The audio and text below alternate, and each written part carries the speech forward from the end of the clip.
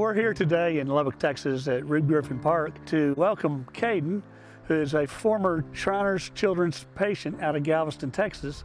And we're giving him the tour of the facilities. Where are you from? Well, I'm from Corpus. I'm a sophomore here at Texas Tech. When I was 13 years old, me and my dad were gonna build a barbecue pit. Whenever I broke open that valve, that gas was coming out way too fast. Went to go shut it and it blew up right in front of me. They sent me to Galveston because they were the only ones that could handle a pediatric burn of that level. I spent 6 months, both ICU and recovery. Through that time, they gave me a second chance in life, is what Shriners did. A guy like Kaden could pass on the blame to a lot of things about how his life's gone and what happened to him at a young age. And he's taking full responsibility for his day, and he's going to pursue his college degree. He's always a fun guy to be around and a great sense of humor, so it's awesome having him around the team and facility. It doesn't matter the ability of the patient's parents to pay. We're going to take care of that child regardless, and that's what's number one with us.